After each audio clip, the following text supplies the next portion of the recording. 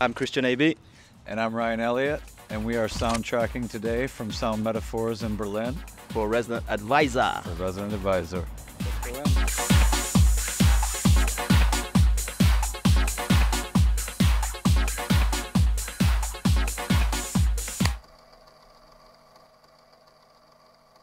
The characteristics of a perfect peak time bomb, I think, something with obviously a lot of energy and intensity, a really good bass line. It can be something that has a lot going on, but it can also be something where it's just that bass line and a few other elements, but the intensity has to be really strong, and you have to know when to let it loose, to deploy it. If you let a peak time bomb go too early, maybe you've wasted it, or maybe it doesn't have the same effect that it would when the energy is just right in the crowd. My peak time bomb today that I picked is coming out today on my label, Faith Beat, and it's from someone you might know. It's by Christian AB on his album New Life, and it's called Super Solar, and it's my favorite song right now. Makes me happy just listening to it. You recognize that one?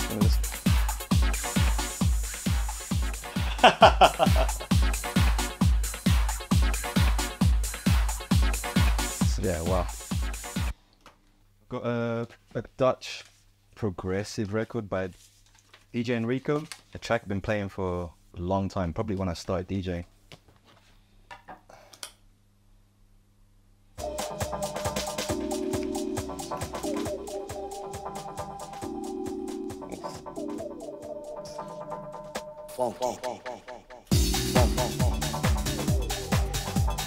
Yep. Yeah, it's fun.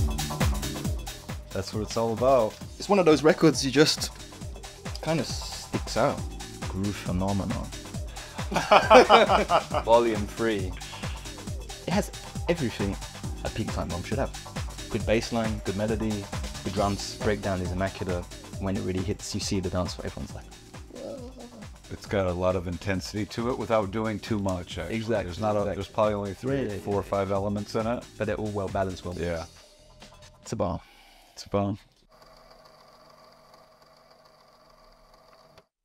Mixing in a curveball, maybe wait till the end of your set. You don't have to mix after it. If you're closing. Me, I play pretty linear, so everything's kind of flowing. So something out of flow, but not too much, because you want to still be able to keep the dance floor dancing, you know? You don't want to have that break of energy. Yeah, maybe something 80s, maybe something new beat-ish, synth poppy, alternative blueprint, volume 1. And if you read the label, it's like minimal pig, fat, electro, obscure instruments, automated acoustic. Yeah, it's pretty crazy. You get the idea. Sometimes it works, sometimes not, but I like the record. Yep.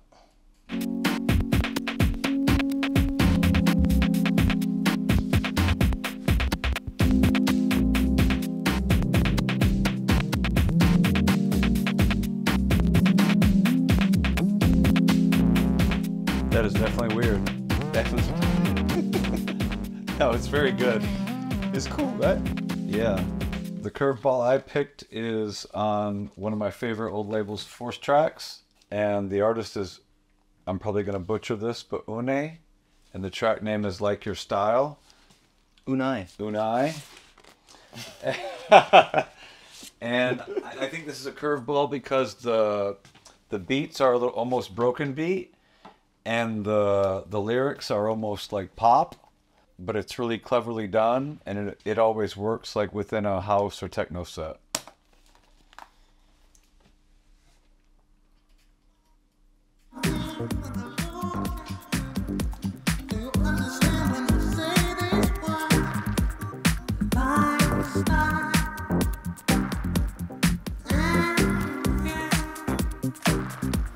Yeah, that's something. Curve. It's like R&B house almost, the way the lyrics like play out.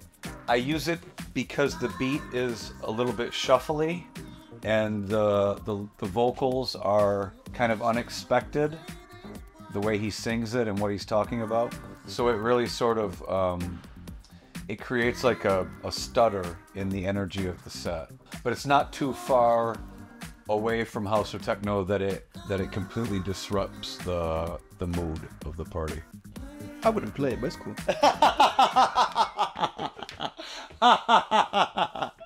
There he is. It's a good ball. It's a curveball. I'll make sure to play it next time we play together, and we'll see if it works or not. Yeah. I'm looking forward to it, man. All right.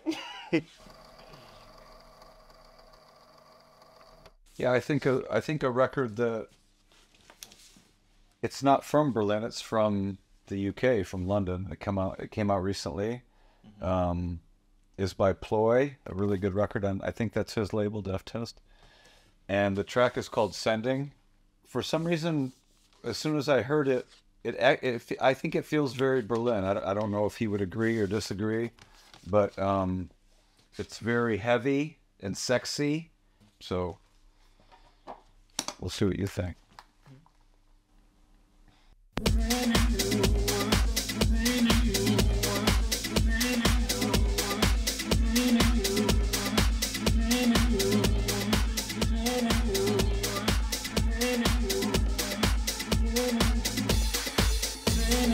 Been playing it everywhere. It's so good, it doesn't have to prove itself. It just sort of rolls out. Super cool. You like that one? The way it rolls is really nice. All right, I got him back. He didn't like the curveball, but he liked the Berlin record. This is I like to say like progressive trance label from the 90s by the artist called Pain. I think it's very relevant to today's sound. A lot of people are playing this kind of trancey house music. And I think even though it's old, it really does stand up to the test of time and sounds really relevant today. And I still play it. It's really nice.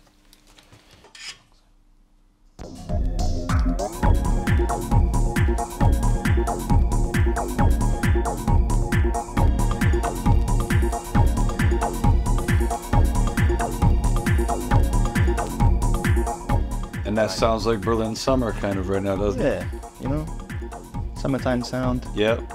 Bit of house, techno, Right. fusion, some trance elements. I like that one too. Yeah, buddy. Nice bass line. Good drums. For sure it's going to go down well. I think so.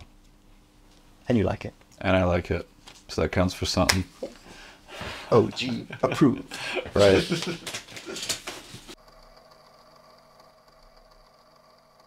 Yeah, this is an old record on the label Visitor. And I've been playing this one a lot lately. This is another one that I pulled from my my collection that sits in my parents' basement. If I were to see this in a store, that's exactly the kind of stuff I would go for. Not too crazy, but something about it. Very clean. Very clean. Yeah. Minimal. Oh, yeah. Track names easy to see, stuff like that.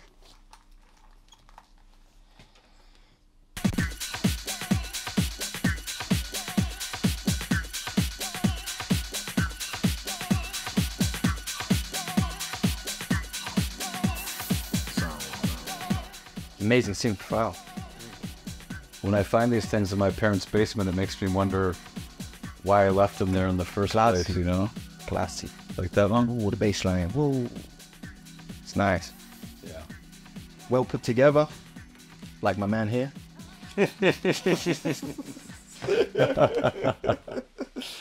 This is my pick for artwork. Whoa. Yeah. Exactly. Crazy artwork. So cool. When I saw the record, I knew it was going to be amazing. But it's also a good friend of mine. We made it. Nicola Casimir and Walid. This is my favorite cut of the three.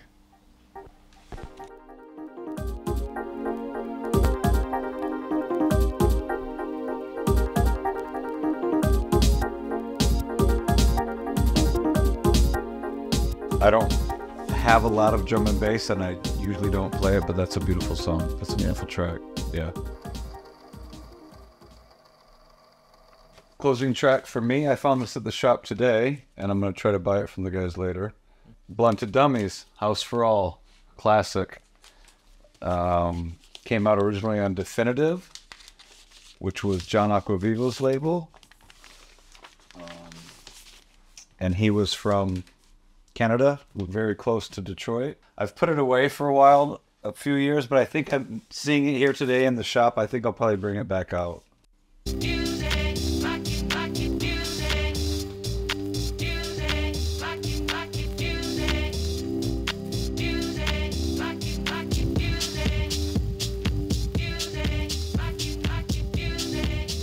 Yeah, and it means more to me because it was made somewhere very close to where I grew up.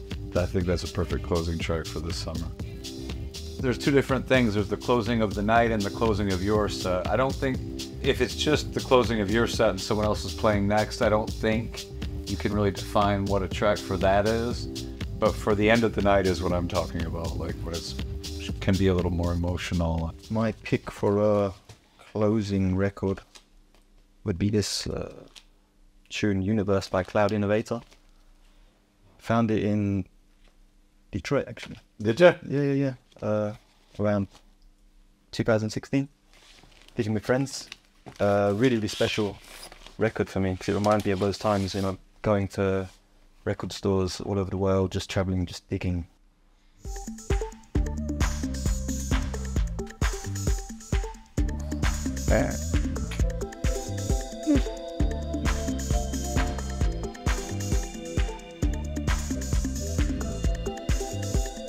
Class. You need to play that when we play together. It's really nice, right?